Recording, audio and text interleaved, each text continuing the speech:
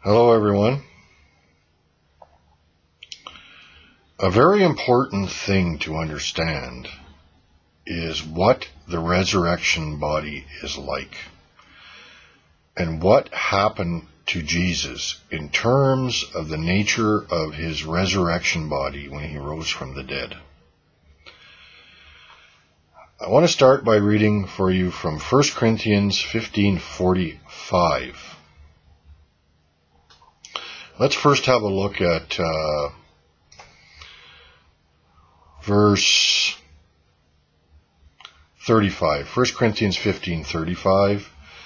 And here Paul says, someone will say, how are the dead raised? And with what kind of body do they come? So here in 1 Corinthians 15, he's explaining what the resurrection body is like. He's going to try to explain to us what it's all about. Okay? So this is a really good passage to have a look at if you want to really investigate this, because that's what he's explicitly doing here. Verse 45, so also it is written, the first man, Adam, became a living soul.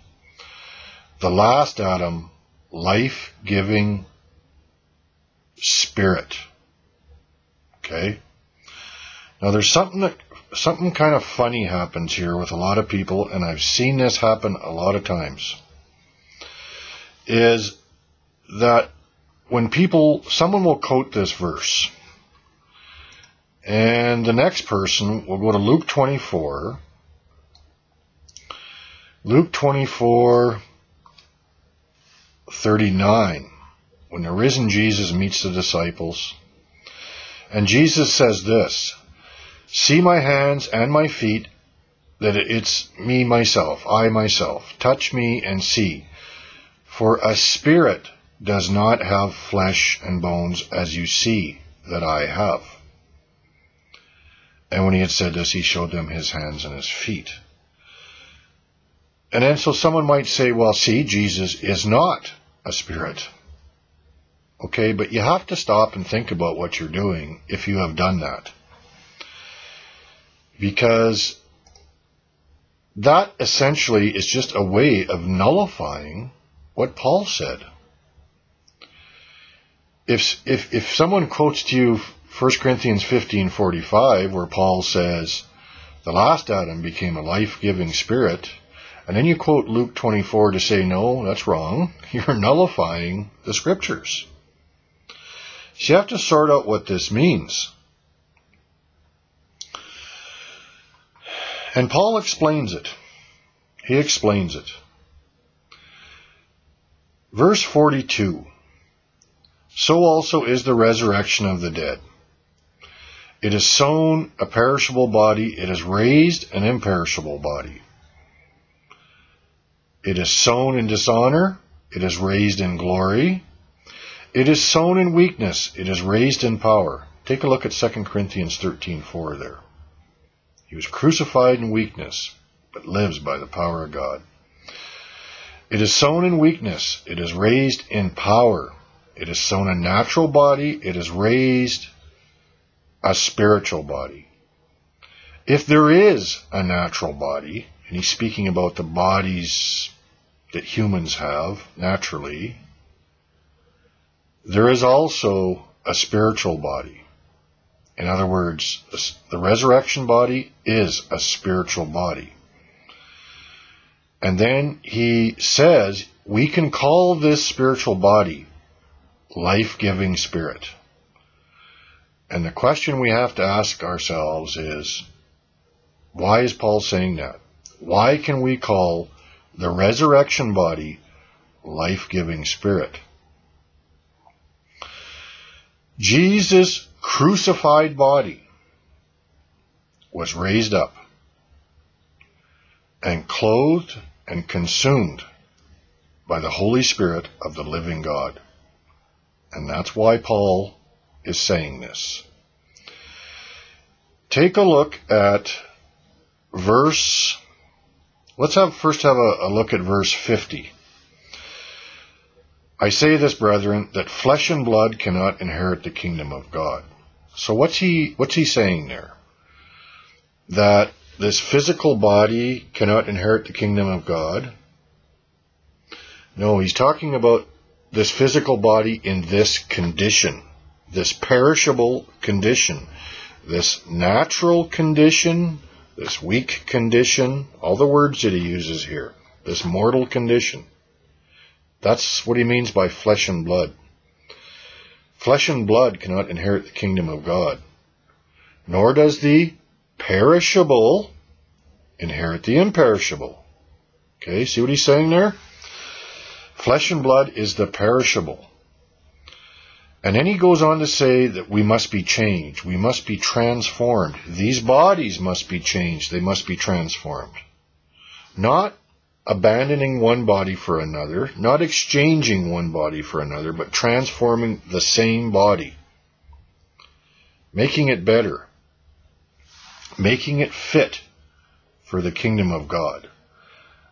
And in this example that Paul is giving here, this description, he's using Jesus' resurrection as an example of what our resurrection will be like.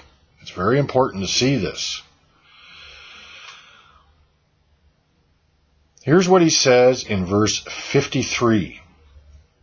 For the perishable must put on the imperishable, or be clothed with the imperishable. The mortal must put on immortality, or be clothed with immortality.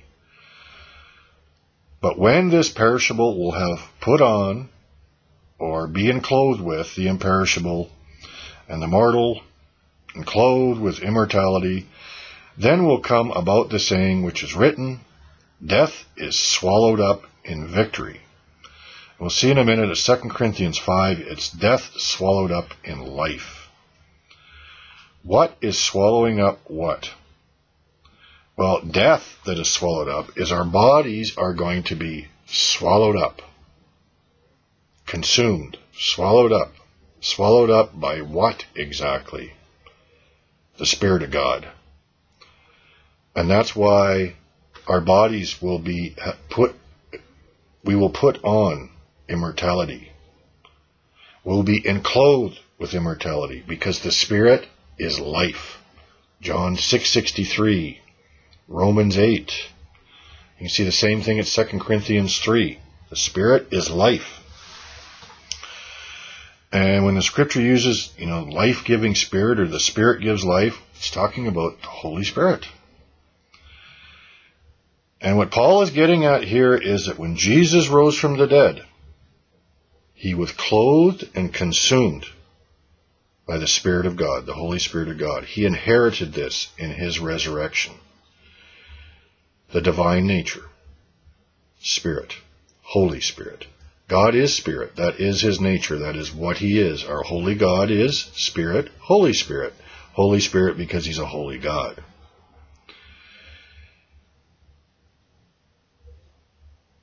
Peter says we're partakers of the divine nature. What's he talking about?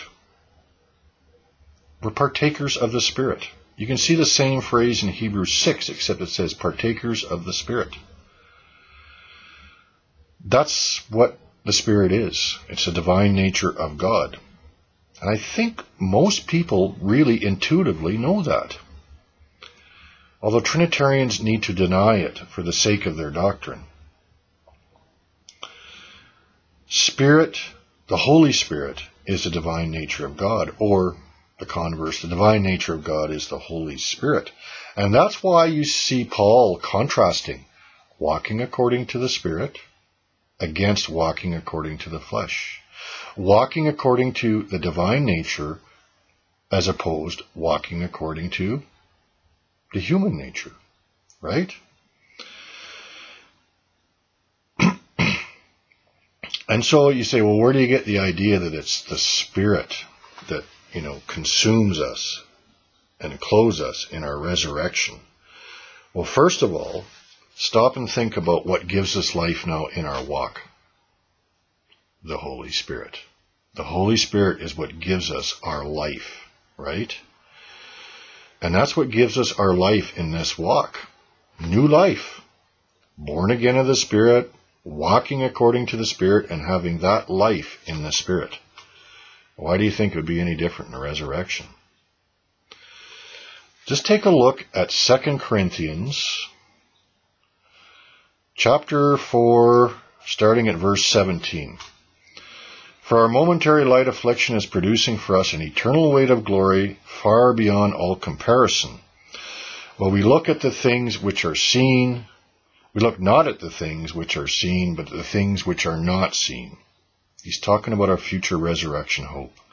For the things which are seen are temporal, but the things which are not seen are eternal.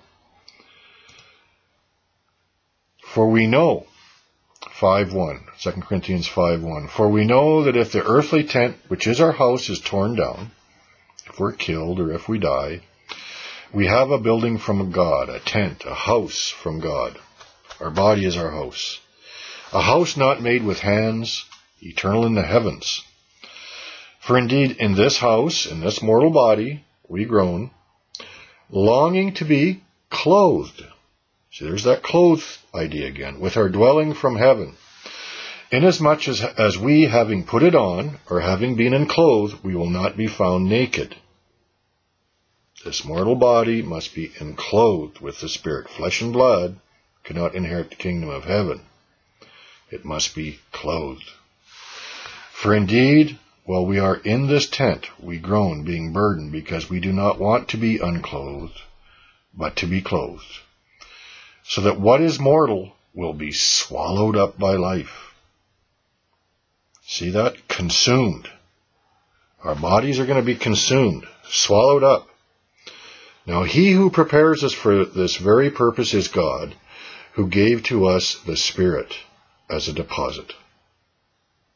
It's right there, friends. It's right there. To be clothed with the Spirit of the living God in our resurrection. That's what gives us immortality. That's what makes us immortal. It has to be that way. To be immortal, you have to have the life of the Spirit. This is extremely important to understand, because it helps you understand how Christ can be sitting at the right hand of God and be in you. It helps you understand verses like Colossians 2:9. All the fullness of deity dwells in him bodily. Well, yeah. He's clothed with God's Spirit. Does that make him God? No. That's what makes him truly God's Son. And that's why Acts 16:30-33, referring to Jesus' resurrection, Paul says the second psalm was fulfilled. You are my Son, today I have begotten you. Referring to Jesus' resurrection. He had died to that first life in which he was born in Bethlehem to come to life again. He was begotten again. And that's why we can be begotten again in him. Born again in him. He was begotten again to a new life, resurrection life. And so when we're born again in him, we're born again into his resurrection life of the Holy Spirit. He was put to death in the flesh, but made alive in the Spirit. 1 Peter 3:18. This is really, really, really important to see. It's important to see your inheritance as a child of God. You know, if we think of glory as glowing really brightly in the heavens, I think we all can agree that Jesus is going to shine pretty bright, brighter than anybody else. But Paul tells us here that we're going to end up the same way as Jesus did in our resurrection. Our resurrection bodies are going to be like his. The fullness of God is going to dwell in us bodily. Even now, Colossians 2:10, it says we are made full in him. Look very carefully at a couple of other things. At 1 Corinthians 15:45, Paul says, the last Adam, life-giving Spirit. Okay? The resurrected Jesus is life-giving Spirit. When he's talking about the new Adam, the last Adam, the second Adam, he's talking only about the risen Christ, because the risen Jesus is a new kind of humanity, a divine humanity, an immortal humanity. And it's a divine humanity because you're enclosed with the Holy Spirit of God, consumed by the Holy Spirit of God, inheriting the divine nature of God in the resurrection. And that's what's going to make you a true child of God. Truly. Now we're children of God in as much as we walk according to the Spirit. It's about what we do, how we walk. Then it will be about what we are. Then it will be a noun thing. Now it's a verb thing. It's how we walk. Those who are led by the Spirit of God, these are sons of God. And look at what Paul says here. The first man, Adam, became a living soul. The last Adam, life-giving spirit. Look what he says in verse 49. Verse 49. Just as we have borne the image of the earthly, Adam, we will also bear the image of the heavenly, the risen Jesus. The image. And this is how Jesus is in the image of God. You read, he's the image of the invisible God at Colossians 1:15. Right? And you read the similar things at Hebrews 1:3. It's referring to the risen Jesus. He's the radiance of God's glory because he's enclosed with God's Spirit. He's wrapped in the love of his Father forever. Just kind of remember Joseph and his coat of many colors he got from his father. That's a picture of Jesus. It's a typology. He's the image of God's being. Yeah. He inherited the Spirit. The Spirit and Jesus' crucified body became one. New creation without horizon, a new kind of humanity. The first fruits of the new heavens and earth. Praise God. What God promises for us is unimaginable. Unimaginable. But the spirit of the Antichrist can't accept that kind of thing. It's the reason the Jews killed Jesus. That spirit of the Antichrist that could not accept a human being could be the Son of God. Same idea. Same thing. Let's have a look at 2 Corinthians chapter 3. Now I have some other videos on this, and if you're not catching all this, what I'm about to say, just go look at my two other videos on 2 Corinthians 3:17, please. In verse 17, Paul says this, now the Lord is the Spirit. If you check the context carefully, you'll see that it's just undeniable that the Lord here is Jesus, and the Spirit is the Holy Spirit. Check the preceding context, check the following context. There's no way out of that one. In fact, Paul goes on to say, a few verses later, we preach Jesus as Lord. Just read it. And remember, there's no chapter and verse divisions when Paul wrote this letter. It's just one long stream of letters. Now the Lord is the Spirit. And where the Spirit of the Lord is, there's freedom. But we all, with unveiled face, beholding as in a mirror the glory of the Lord, are being transformed into the same image from glory to glory. What same image? The Lord is the Spirit. The Lord is the Spirit. Keep reading. Forget that chapter division is there. It wasn't there when Paul wrote this letter. Keep reading into chapter 4. Okay? And look what Paul says. Verse 4:4. In whose case the God of this world has blinded the minds of the unbelieving. You don't want that to be you. So they might not see the light of the gospel of the glory of Christ. What was he just talking about? The glory of the Lord. The glory of Christ. Who is the image of God. Why is he the image of God? The Lord is the Spirit. The first man, Adam, became a living soul. The last Adam, life-giving spirit. He was consumed and clothed by the Spirit of the living God, his God and Father, and he's wrapped in the love of the Father forever. Think about all that. He's wrapped in the Spirit of the Father. To be a true son of Adam, or a daughter of Adam, or a child of Adam, we need to be flesh of his flesh, don't we?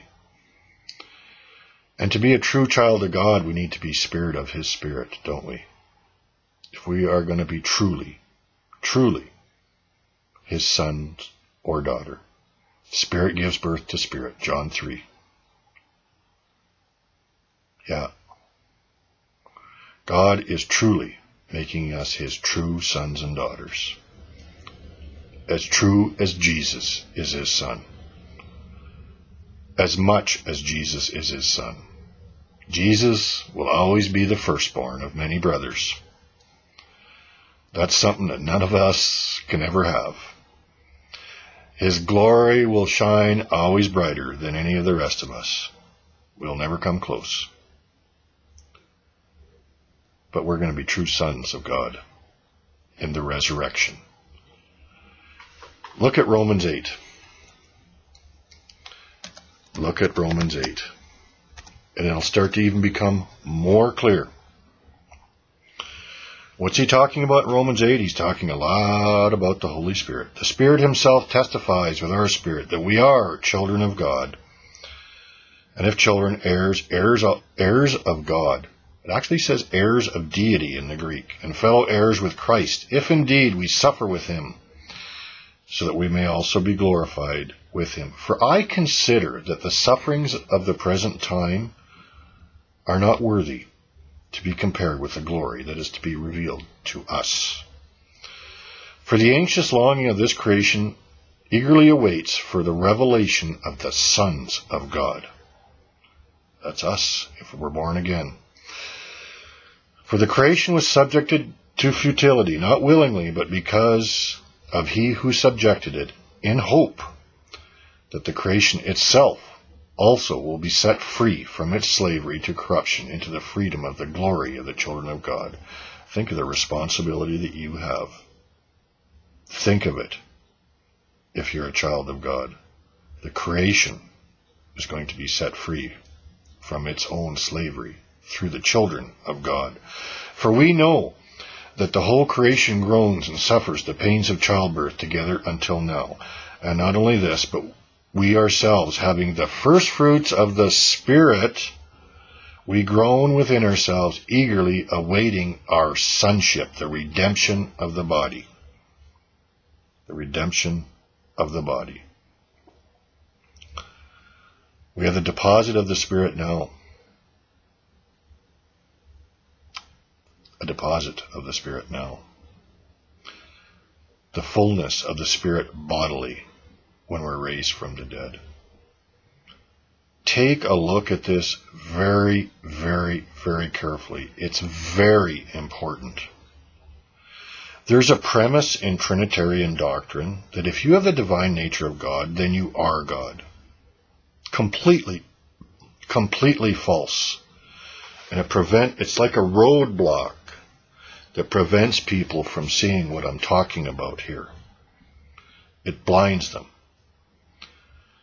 If I have the human nature of Adam, and I do, does that mean I am Adam? Most definitely not. Nature is one thing, identity is another. But I need to have the human nature of Adam to be a son of Adam, don't I? And I need to have the divine nature of God to be a true son of God, and that's exactly what he is giving his children. God doesn't go halfway, and he doesn't do things half-baked. God does wonderful things for his children. God bless you.